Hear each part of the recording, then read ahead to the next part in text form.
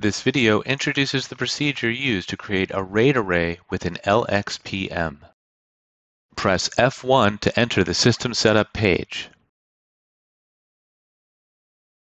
Click on RAID Setup in the left panel. Select a RAID adapter and click Next. Select a RAID configuration type, Simple Configuration or Advanced Configuration. In this example, Advanced Configuration is selected.